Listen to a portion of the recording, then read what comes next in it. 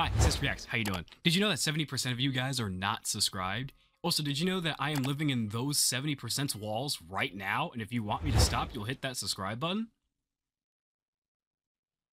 What is up, you awesome kisters? It's CistReactZ, guys. Today we are back again with Five Nights at Freddy's news. I know it's been a long time since I talked about it, but I have to inform the YouTube audience of what's going on if you're not using Twitter. If you don't know what's been going on with the Five Nights at Freddy's movie news for the last couple of days, you're living under a rock. You need to make a Twitter account, because today, apparently, people are finding out that we have 3 Five Nights at Freddy's movies coming, and a couple of days ago, they posted some shots on Twitter of the Five Nights at Freddy's film, but they had like a little thing in front of people, like the little scene thing. I'll show you.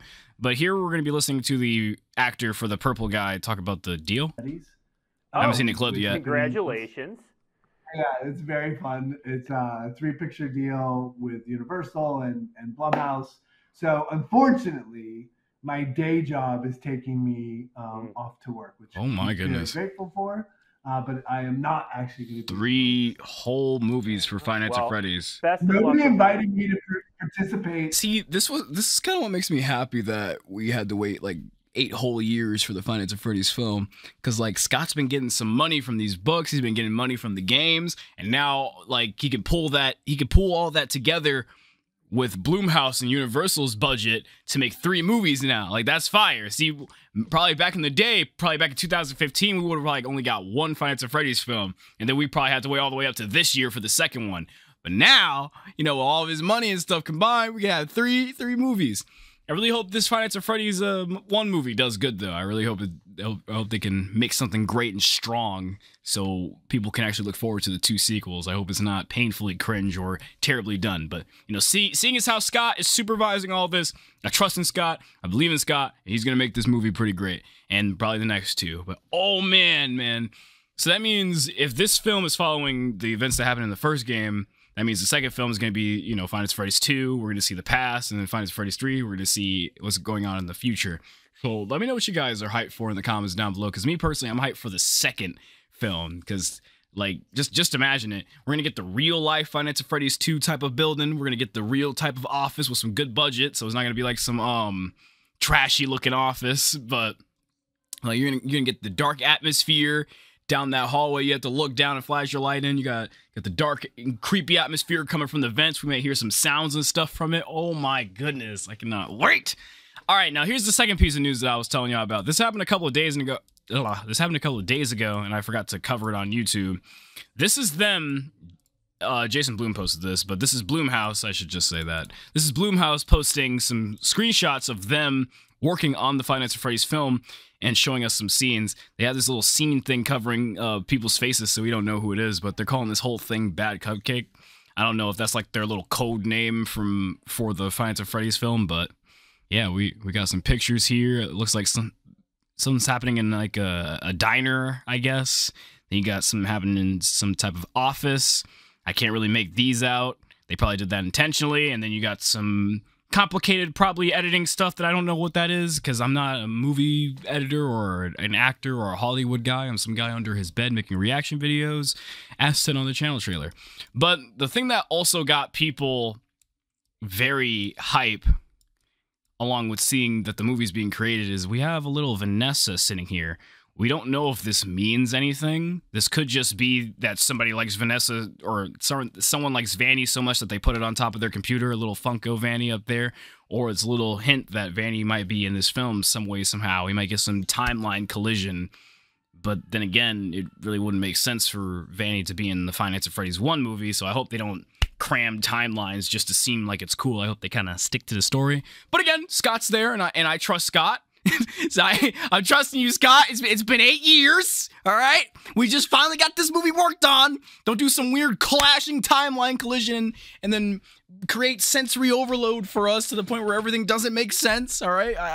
You know, I'm just going to assume that Vanny is there for fan purposes. Maybe the person who's working on the films likes Vanny and they like to put it on their computer, or, you know, it's Five Nights at Freddy's season in the Blumhouse offices. So they got to put Five Nights at Freddy's stuff everywhere. I don't know. But if they do put her in there, I hope it makes sense. But At the same time, I kind of hope they don't put her in there because I want to see the origins of William Afton and the whole missing children's incident. But anyway, let me know what you guys think. Do you guys think Vanny's there for just decorational purposes or just like an actual little soft teaser? Let me know in the comments down below. And let me know which movie you guys are hyped for. Let me know if you guys are hyped for this Five Nights at Freddy's movie. Are you cautious of it? Are you not cautious of it? And hit that like button and I'll fill you guys in on more Five Nights at Freddy's news. But I can't believe it. 3 whole films. We haven't even got the first one yet. And they're working on it. They just got to working on it. Whew. I hope they start posting some animatronics. So anyway, okay, I'll see y'all later. Peace out. I'm going to be talking about this for way too long. All right, and there's also another piece of information that I forgot to say. I found this on Johnny Blox's Twitter account. Through standing casting calls for the Five Nights at Freddy's movie by Central Casting, it has been revealed that David Huston has been cast as the previously teased Ghost Kid 3. Ghost Kid 3? I didn't even know there was 2 and 1. In Five Nights at Freddy's 1, they didn't even show off, like, the Ghost Kids. It was, like, kind of implied that they were there, but, like, you know, and there was, like, haunting going on, but they didn't, like, directly show the Ghost Kids. So I hope they ain't gonna do some cheesy little Ghost Kid, little family-friendly type of film.